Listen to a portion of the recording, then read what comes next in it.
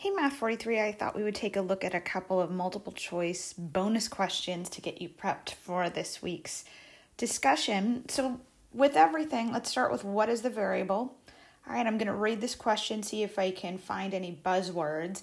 And with all of these questions, I would encourage you to try and do them on your own first, pause the video, and then come back to it and see how you're doing. But as I look at this, it says the lengths of human pregnancies are normally distributed with a mean of 268 days and a standard deviation of 15 days. What's the probability that pregnancy lasts at least 300 days? All right, lots of buzzwords in there. One that stands out, right? Normally distributed. I see the mean of 268 days. I see the standard deviation of 15, and I see that I'm being asked for a probability.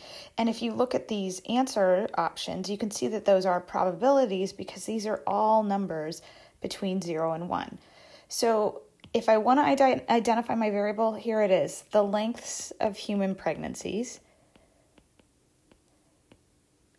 Now this is a numerical variable. It's continuous numerical because we measure time.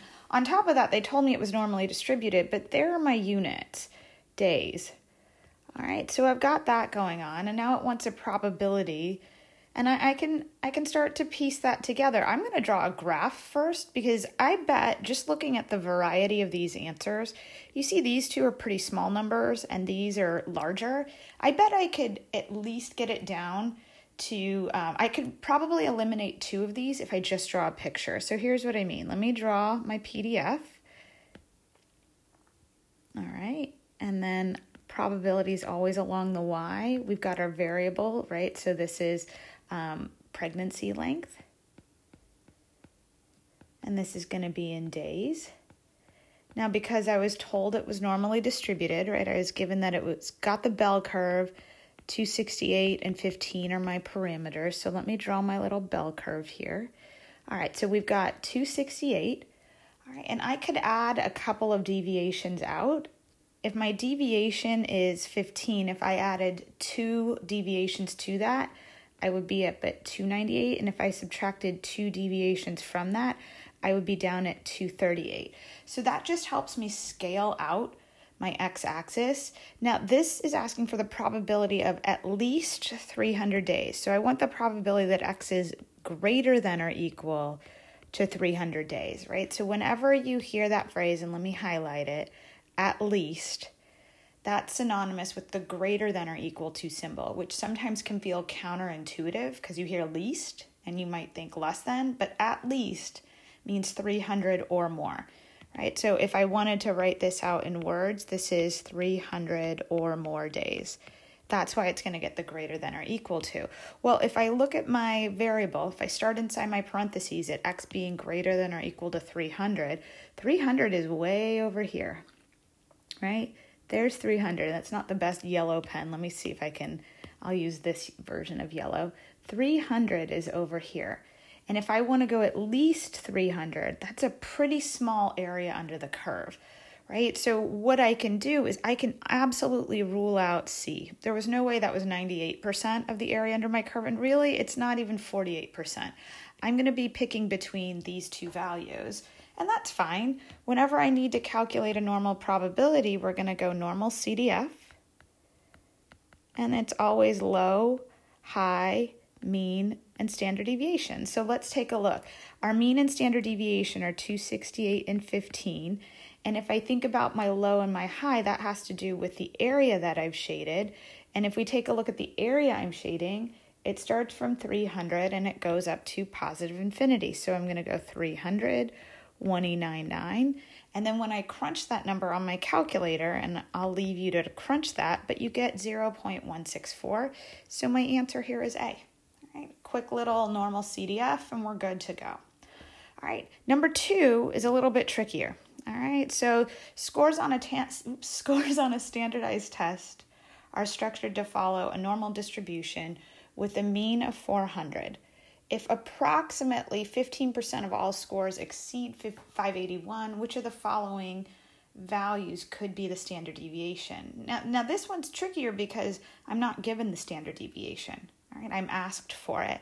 But still, some buzzwords that are floating around here. I see I've got a normal distribution, I've got the mean, and I've got a percentile, right? 15%, or the top 15%, is cut off by 581. And these are test scores. So my variable here is some standardized test score.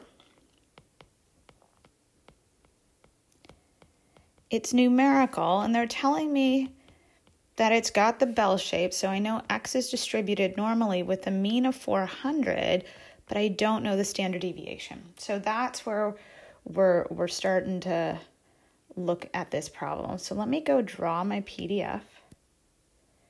All right, so we've got X on the X-axis, probability along the Y. We've got our standardized test scores, standardized. There we go. I'm just going to assume these are in points. That would probably be my units. And then I know I've got 400 under the peak.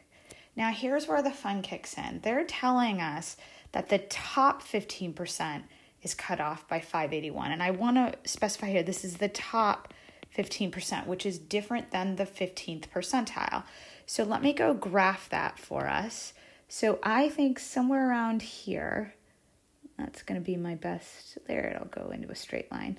All right, I think that if we mark that with 581, and then I shade in here. Ooh, that is not the best shading, but what are you going to do?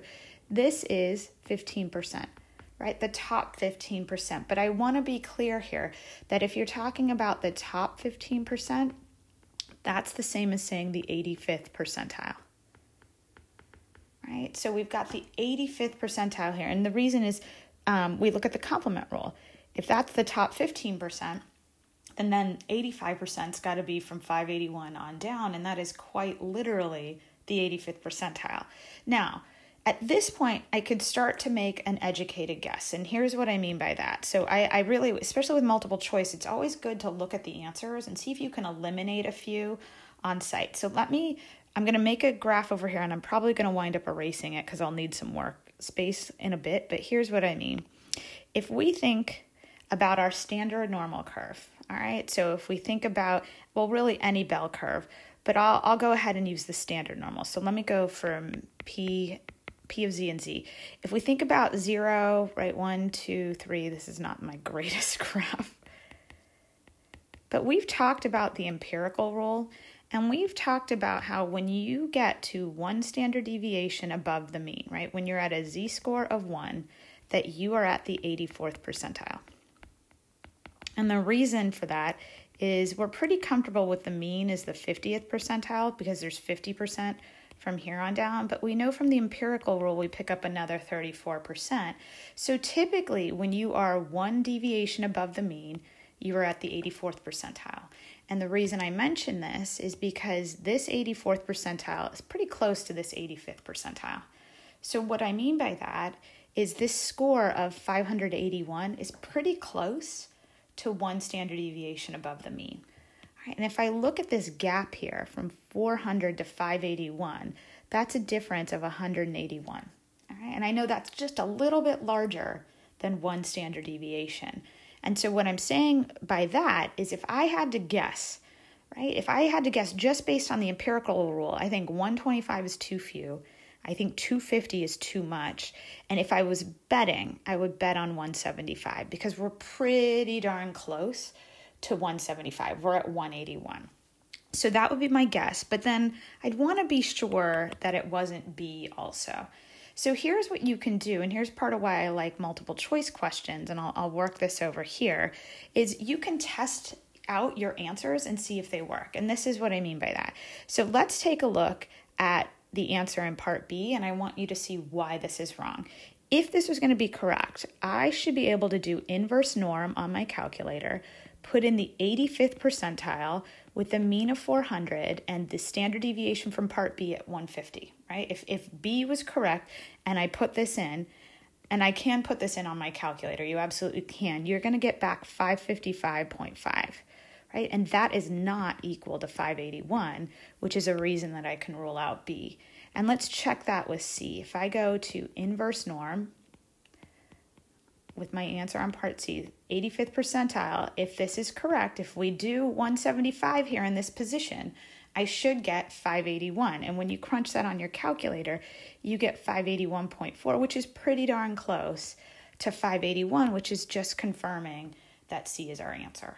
All right, so you have a couple of ways to do it. You could use the empirical rule like I did here, or another great thing is just plug all of these standard deviations in to inverse norm, right? You know you've got the 85th percentile, and then just see which one of these deviations work.